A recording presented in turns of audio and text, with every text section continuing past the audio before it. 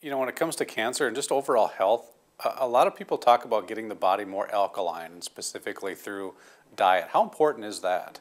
It's another misconception, right? So here's the real deal. Your blood needs to be at a particular pH, right? And optimally, your blood likes to be a little bit more alkaline than neutral, just a little bit more alkaline. Now remember, the body has wisdom. The body has 6 buffering systems that it uses to maintain tight control, super tight control over the pH of your body, of your blood.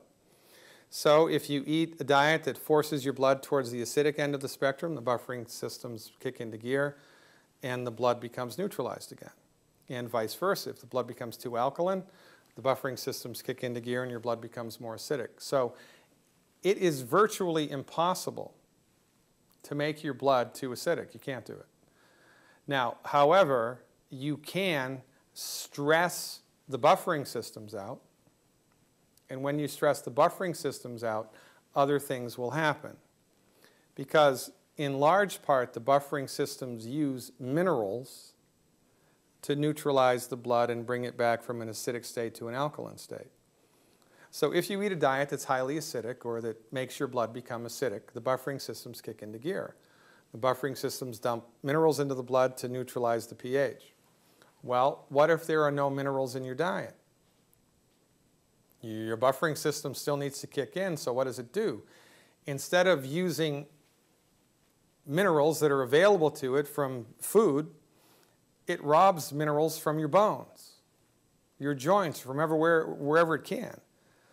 So an overly acidic diet will lead to bone and joint degradation because the body will steal minerals from the bones to neutralize the blood.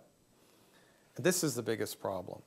Now, you know, there's the whole conversation about, well, cancer cells grown in a petri dish in a laboratory will only grow if they're in an acidic environment. Well, that's great in a petri dish in a laboratory, right?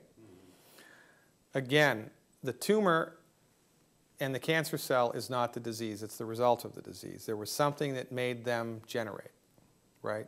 There's something that made them generate. And the real place to look here is, what is it that is causing the body to generate a tumor? What is it? What is the metabolic process that causes that to happen?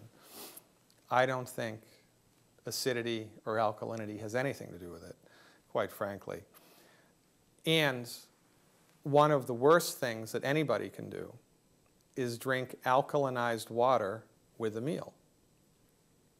Because your stomach acid, when you're healthy, is super acidic and super strong. And we need to make a distinction here between stomach acid and intracellular alkalinity or acidity and blood alkalinity or acidity, right? So when you're eating a meal, your stomach is pumping out acid, and if you're healthy, it's extremely acidic. So then you drink alkalinized water or a carbonated beverage, right? Carbon dioxide neutralizes the stomach acid, making it impossible for your body to digest what you just ate. So you may have eaten perfect calories, but now your stomach can't digest them, and so you're screwed. So if you are an alkaline water enthusiast, now alkaline water does hydrate your body better than non-alkalinized water. And hydration is extremely important. So alkalinized water is an excellent hydrator, but you should only be drinking that stuff between meals. And do not drink a carbonated beverage with a meal.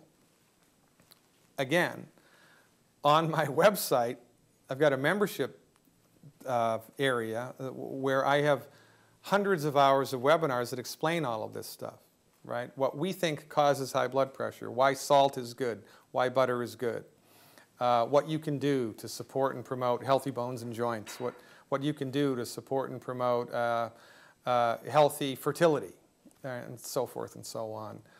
Because there's tons of little clinical pearls that people need to know that they just don't, like the importance of salt. One of the most important nutrients anybody can use is table salt. You must be salting your food so that it tastes good.